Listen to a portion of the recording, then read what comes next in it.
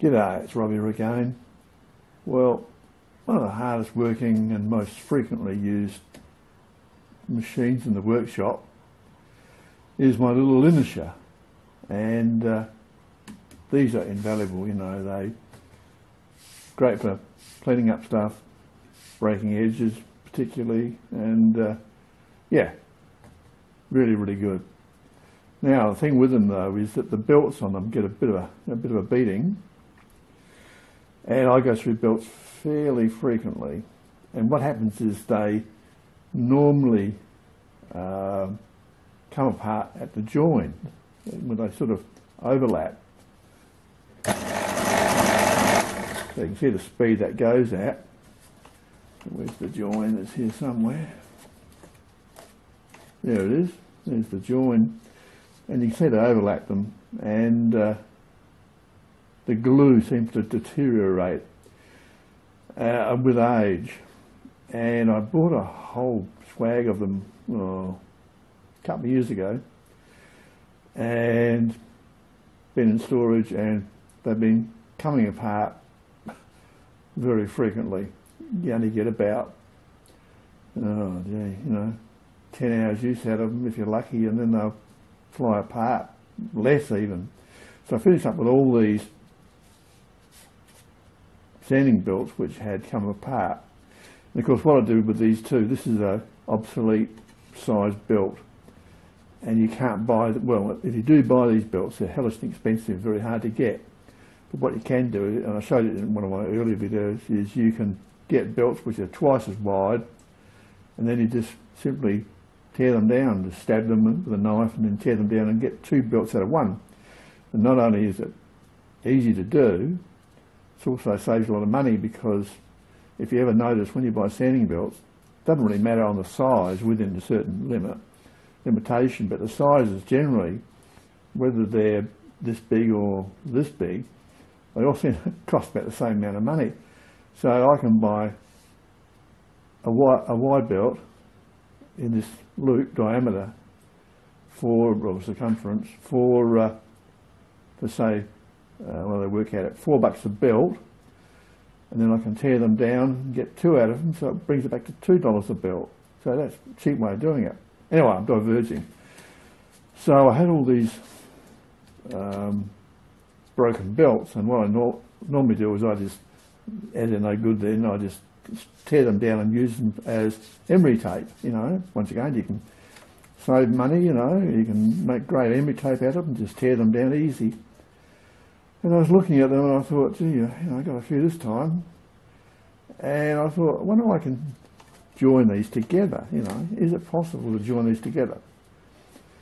So I've had a crack at it. And I'll show you what I used, how I did it. I haven't tried them yet. This may not work, they might fly to pieces.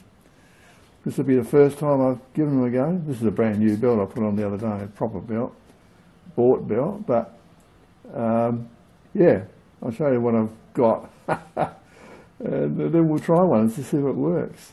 Alright, moving on. Alright, here are the belts I've repaired. They've all been used, as you can see, and they've all been glued up, and there's where I've done it. They go back fairly cleanly, pretty neat, not too bad. And there's another one, so they've all been done on, you can see inside, they've all been done on the seam. They're all broken that join. That one's a little bit lumpy, we'll see how that goes anyway, but so the name of the game is try and get them as smooth as you can. Most of them turned out pretty good. Really not much difference to when you buy them. So yeah, I'll show you what I did. There. Alright, here's one I've not fixed up. Didn't have a very good finish on when it came apart. I could have a go at it. I'd have to just trim that bit off there, and so that's doable. But what I did was I just got a cotton bud to smear the glue on with. So they go together like that. They just overlap. So I just smeared some glue on there, and on the inside as well, same distance. It's contact cement, fast grip stuff. Let it cure for 15 minutes, then just put them together, and they bond pretty well straight away. Once I did that, you know, once it had been adhered, I then got a hammer like this, and I put it on here, and I beat it on the back side with the hammer to get good compression. And they say on the tin you can actually use a hammer to belt stuff together.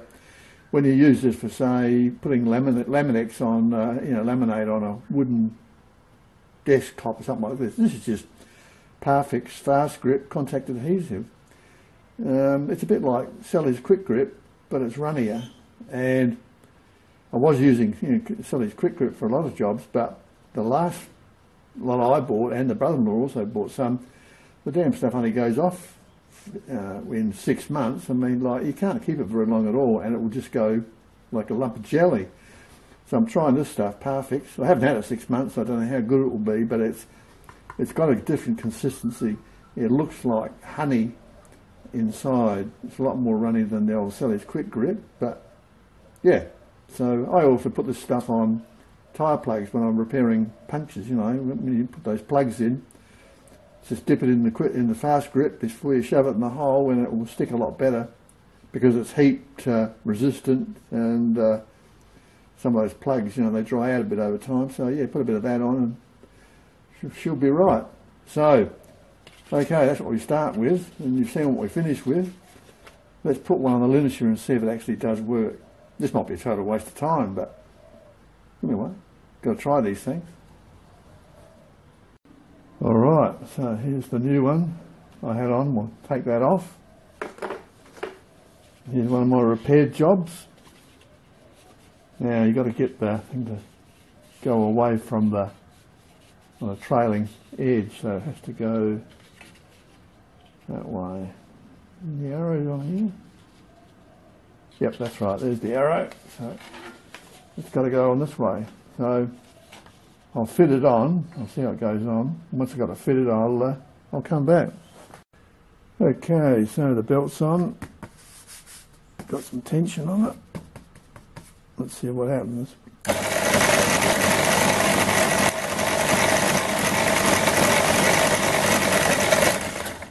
Well, it didn't fly apart. The join, there's the join, holding all right. We'll get a bit of steel and we'll try sanding with it.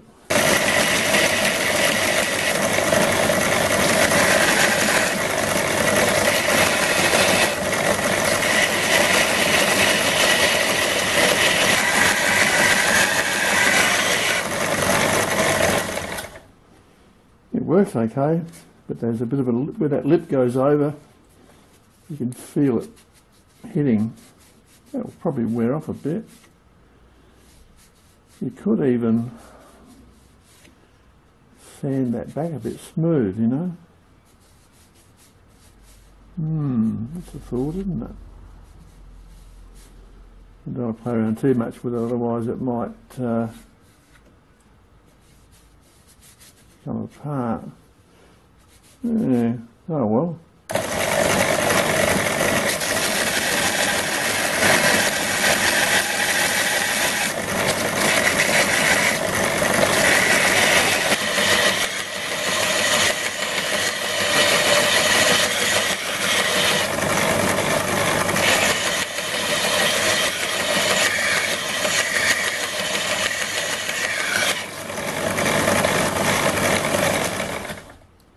Well, it works all right. You get that vibration, you know, but it'll get you out of a fix. If you say run out of belts and you're just a screws like me and you want to use them up, yeah, that did a good job. Perfect. So there you go, it does work. The glue holds together no problem. That's obviously strong enough.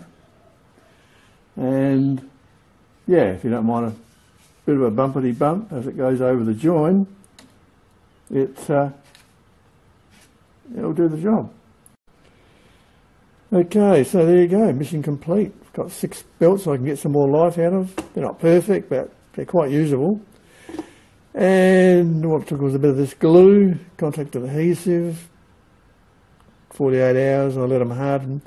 But I mean, if you did them and squashed them up in the jaws of the vise, like with some padded jaws, that would get a much flatter join, I think. And yeah, it just limits you to 1 belt every 24 hours, which is slow, but it would probably do a better job. So if these break again, which they probably will eventually, I'll try that method. But yeah, cheap and cheerful, seem to work okay. Could get you out of a hole one day. All right, that's it from me. See you next time. Cheers.